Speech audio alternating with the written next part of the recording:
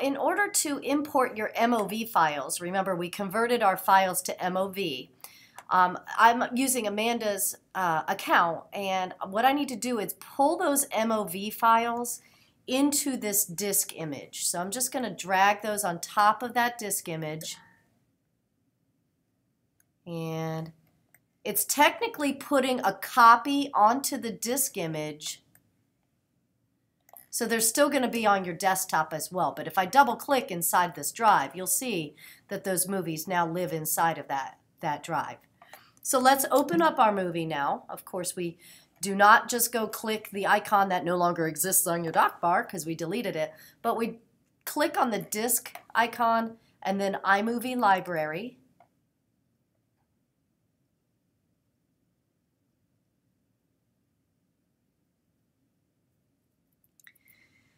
And now when we go to import, we're going to grab these movies from that disk icon. So we click import up here, import.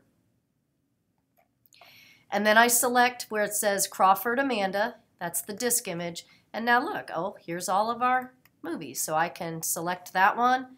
Can I shift click and select? So I can select multiple movies and then import the selected. And now here I see the movies that I've imported, and I can drag those into my movie. We're in this together. We'll figure this out. Thank you for watching.